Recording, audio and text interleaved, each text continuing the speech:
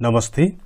Welcome to the best preparation, a big platform for learning English language. कुनै शब्दको meaning र त्यसको प्रयोगको कुरा गर्नु। मिनिङ पढेछ एउटा स्टुडेन्टले, आई भनेको म, मी भनेको मलाई, अनि माई भनेको मेरो, अनि माइसेल्फ भनेको म आफू, म आफै भन्ने मिनिङ पढेछ। अनि उसले प्रयोग गर्ने बेला कसरी बिगारेछ भने मेरो बारेमा भन्दाखेरि त मेरो त उसले माई पढेको थियो, अनि मेरो बारेमा भन्दा माई अबाउट भन्न लागेछ। त्यस्तो हुँदैन। अबाउट मी भनेको चाहिँ मेरो बारेमा हुन्छ। यहाँ त मलाई आइरहेको छ, तर मेरो बारेमा भन्दा अबाउट मी भन्नुपर्छ। अनि यो कसरी यसमा क्लियर हुने त भन्दाखेरि त यो त अभ्यास गरेर क्लियर हुने हो नि त। जस्तो अब हामी भएछ अरे, ल हामी, अनि अस भनेको हामीलाई पढियो,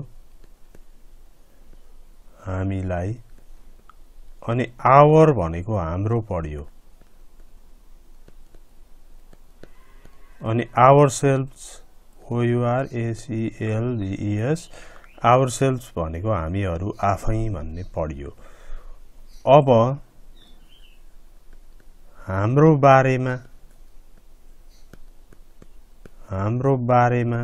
भन्दाखेरि चाहिँ अबाउट अस भयो। यो अलिकति सजिलो हुन्छ, किन भन्दा यहाँ मेरो बारेमा भन्दा अबाउट मी लागेको थियो, त्यही भएर हाम्रो बारेमा भन्दा अबाउट अस भयो।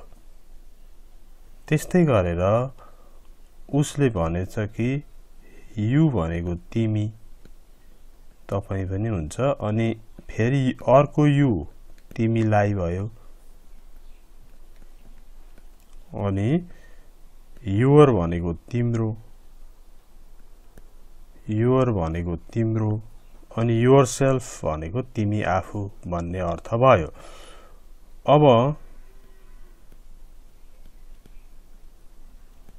तिम्रो बारेमा भन्दा चाहिँ फेरि अबाउट यु नै भयो, तिम्रो बारेमा। यो अर्काको भाषा भएकोले यस्तो भन्दा यस्तो हुँदो रहेछ भनेर बुझ्नु नै सबैभन्दा राम्रो हो। मेरो बारेमा भन्दा अबाउट मी हुन्छ, हाम्रो बारेमा भन्दा अबाउट अस हुन्छ भनेर पुरै बुझ्नुपर्छ। यो पुरै बुझ्ने, एउटा एउटा छुट्याउनपट्टि नलाग्ने। अबाउट मी मेरो बारेमा, अबाउट अस हाम्रो बारेमा, अबाउट यु तिम्रो बारेमा भनेर पुरापुरी सिक्ने। यति गरेर सिक्ने। सिकेपछि अब फेरि प्रयोग गर्न सुरु गर्ने, त्यतिकै नछोड्ने, प्रयोग गर्ने। About me. अब यो हामीले सिकेको एउटा चीज के छ भन्दा अबाउट मी भनेको मेरो बारेमा, मेरो बारेमा। अब तपाई मेरो बारेमा थाहा छ तपाईलाई अथवा जान्नुहुन्छ भन्दाखेरि नि do you know about me भनेर हजुरलाई थाहा छ त? Do you know about me, मेरो बारेमा थाहा छ भन्ने भयो।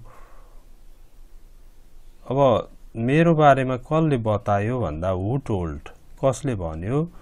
हु टोल्ड यु, तपाईलाई कसले भन्यो अबाउट मी? अबाउट मी, तपाईलाई मेरो बारेमा कसले बतायो त? Who told you about me? त्यस्तै गरेर यो फर्स्ट भयो भने सेकेन्डमा चाहिँ अबाउट अस पढियो। अब यो अबाउट असको पनि अभ्यास गर्न त बाँकी नै छ। अबाउट अस भनेको हाम्रो बारेमा, अबाउट अस भनेको हाम्रो बारेमा।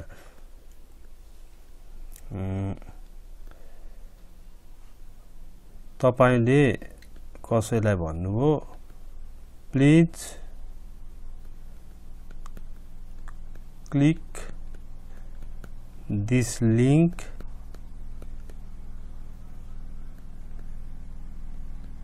to know about us। तपाईले एउटा लिंक दिनुभयो अनि त्यहाँबाट अब एउटा लिंक दिनुभयो है। अब यस्तै कुनै लिंक हुन्छ नि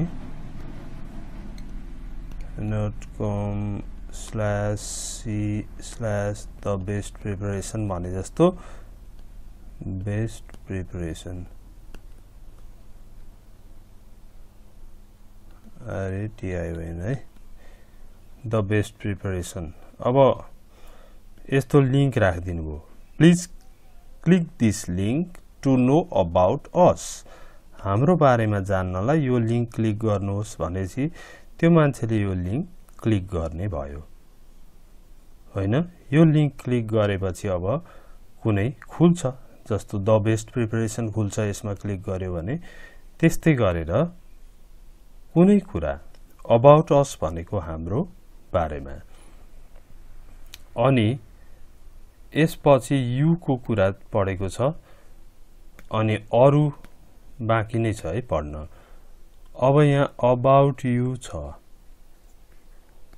अबाउट यु भनेको तिम्रो बारेमा अथवा हजुरको बारेमा। अब तपाईले भन्नुभयो I've heard भनेको सुनेको I've heard about you।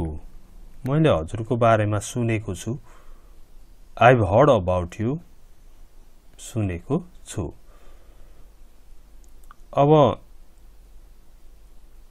about you जस्तो they were talking कुरा गर्दै थिए भयो। they were talking about you। they were talking about you तिनीहरू तपाईको बारेमा कुरा गर्दै थिए भयो। अब about you पछाडी अब हामी अर्कोमा पुग्यौं।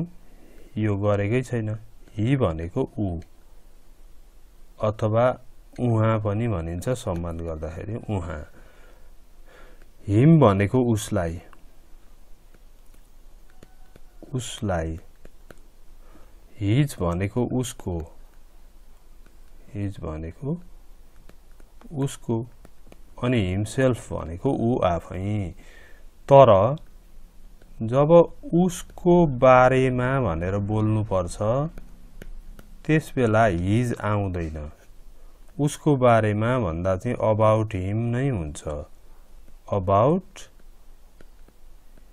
हिम उसको बारेमा। अब उसको बारेमा मलाई बताऊ भन्नु पर्यो भने टेल मी अबाउट हिम। उसको बारेमा मलाई बताऊ। टेल मी अबाउट हिम। अब कहिलेकाहीँ तपाईं भन्नुहुन्छ उसको बारेमा मलाई नसोध भन्दा don't ask me about him. About हिम उसको बारेमा मलाई नसोध। Don't ask me about him. Okay. ही को यो भयो। अनि सी को कुरा गरौँ फेरि। अब सी मा जाँदाखेरि चाहिँ सी भनेको उनी भयो। लेडिज अथवा उहाँ पनि भनेर भनिन्छ रेस्पेक्ट गर्दाखेरि उनलाई हर भनेको उनलाई अनि अर्को हर छ कि उनको ओके अब हर भनेको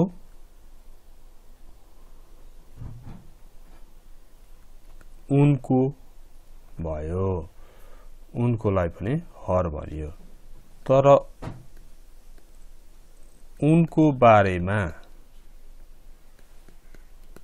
उनीको बारेमा अथवा उनको बारेमा भन्नु पर्दा चाहिँ अबाउट हर हुन्छ उनको बारेमा भन्दा अबाउट हर हुन्छ अब do you know about her do you know about her तपाईलाई उनको बारेमा थाहा छ Sorry, I don't know about her. I don't know about her. माफ गर्नु होला मलाई उनको बारेमा थाहा छैन. I don't know about her.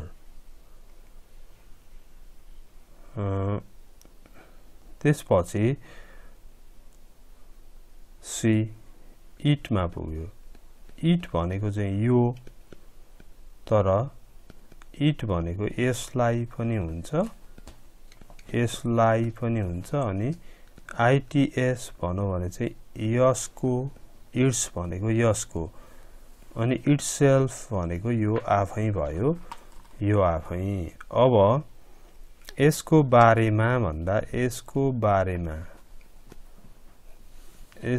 बारेमा भन्नु पर्यो भने चाहिँ अबाउट इट हुने भयो. अबाउट इट, यसको बारेमा, अबाउट इट.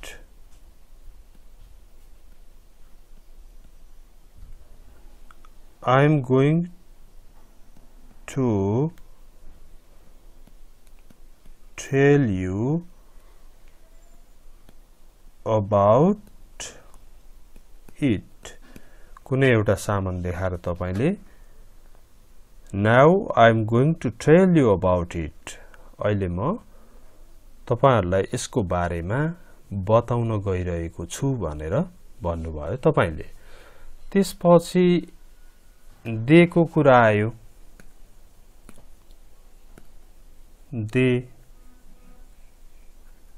दे भनेको तिनीहरु भयो अथवा उनीहरु भयो, अनि देम भनेको चाहिँ तिनीहरुलाई भयो, तिनीहरुलाई भयो.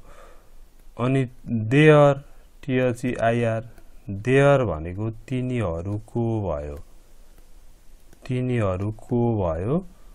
अनि themselves,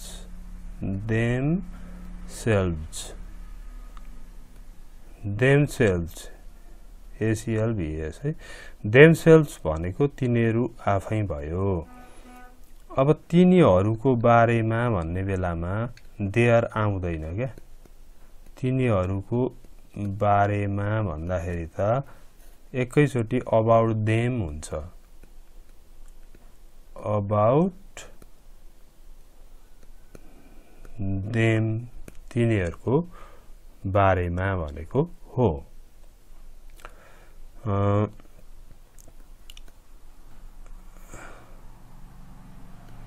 I know everything.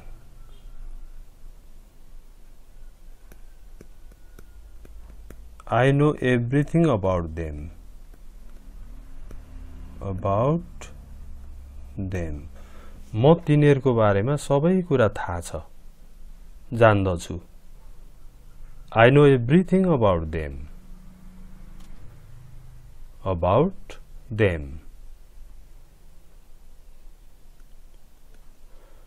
कसैलाई तपाईले भन्नुभयो I know everything about them. Do you want to know about them? Do you want to know? बुझ्न चाहनुहुन्छ? Do you want to know about them? तिनीहरूको बारेमा जान्न चाहनुहुन्छ? I know everything about them. म तिनीहरूको बारेमा सबै कुरा जान्दछु. Do you want to know about them? तिनीहरूको बारेमा जान्न चाहनुहुन्छ? अब about वाला सक्यो. अब with वाला.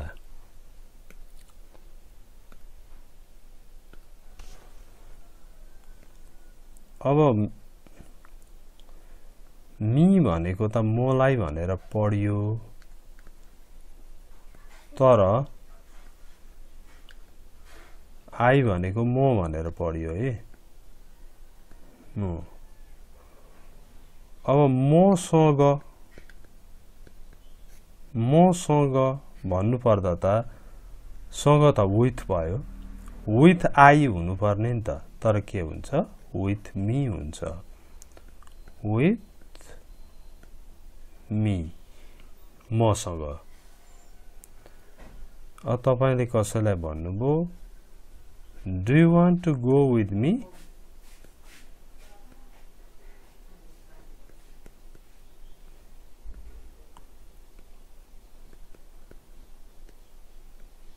Do you want to go with me?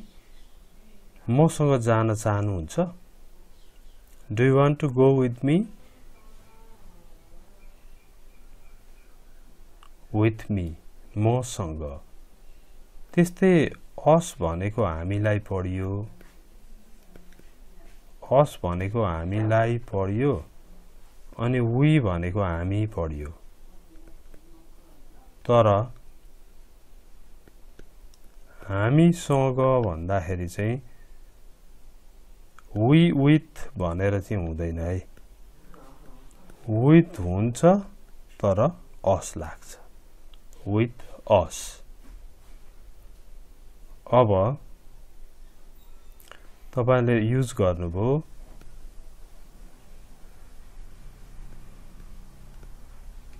They have been staying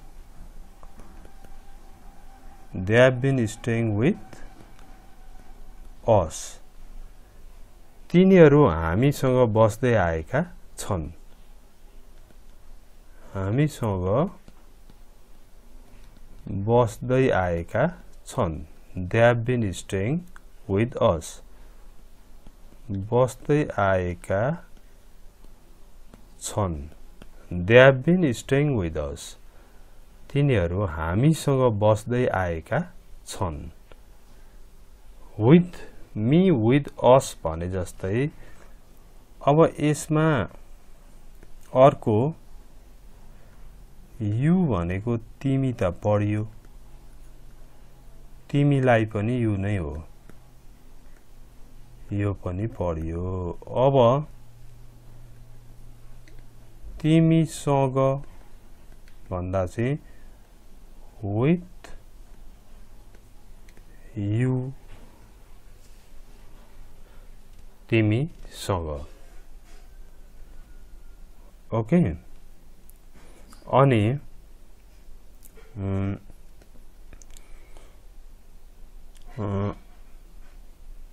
with you तिमीसँग.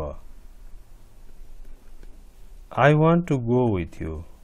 I want to go to college काई होइन. I want to go to college with you. म तिमीसँग कलेज जान चाहन्छु भयो. with you.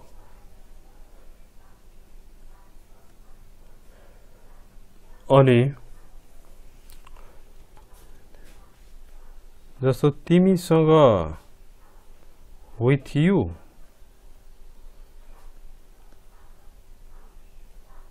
तिमीसँग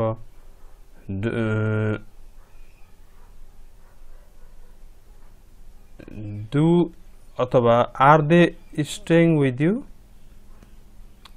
Are they staying with you? तिनीहरू तिमीसँग बस्दैछन्?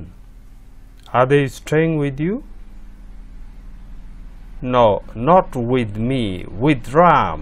भन्यो भने होइन मसँग होइन रामसँग। अनि फेरि यहाँनेरि आयो with him. With him भनेको उसँग, अनि with her भनेको चाहिँ उनीसँग, उनीसँग। त्यस्तै with it भनेको योसँग, with it भनेको योसँग, with it अथवा यसले भन्ने अर्थ पनि लाग्छ है। यो चाहिँ फेरि यसले भन्ने अर्थ पनि लाग्छ, अरु भिडियो पनि हेर्नुभएको होला नि। अनि with them भन्यो भने चाहिँ तिनीहरूसँग भन्ने अर्थ लाग्छ, तिनीहरूसँग। तर रामसँग भन्दा चाहिँ with राम भने भइहाल्छ। यसरी हामीले प्रयोग गर्ने गर्छौं। र आजको लेसनलाई सरसर्ती एकपल्ट हेर्नुपर्ने हुन्छ। त्यो भन्दा पहिला सब्स्क्राइब गर्नुभएको छैन भने सब्स्क्राइब बटनमा क्लिक गर्नुहोला, नोटिफिकेसन बेल अन गरिदिनु होला। त्यसो भयो भने मैले भिडियो राख्ने बित्तिकै हजुर भएकोमा आइपुग्छ। अब आजको लेसनलाई हामी लास्टमा के गरौं भन्दा अबाउट मी भनेको मेरो बारेमा, अबाउट मी मेरो बारेमा, तर विथ मी भनेको चाहिँ मसँग। त्यस्तै यो सक्दियौं। त्यस्तै गरेर अबाउट अस, अबाउट अस भनेको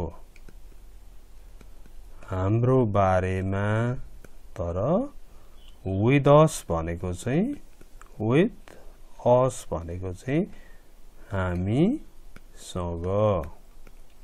यसलाई पनि सक्दियौं। फेरि हिमको कुरा गरौं अथवा युको कुरा गरौं। अबाउट यु भनेको तिम्रो बारेमा, तिम्रो बारेमा। विथ यु भनेको चाहिँ तिमीसँग,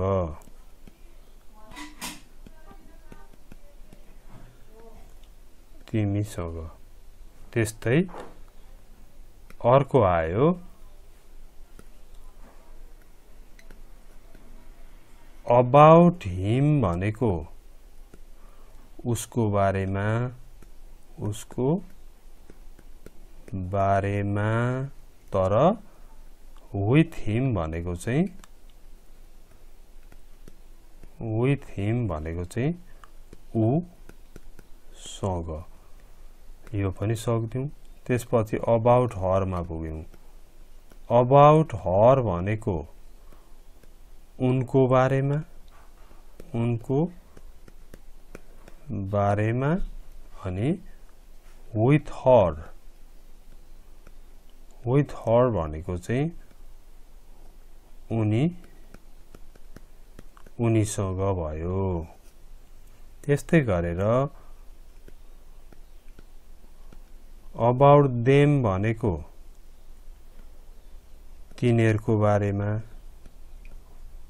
उनीहरू, तिनीहरू जे भन्नुहोस्, तिनीहरूको बारेमा, बारेमा, तर विथ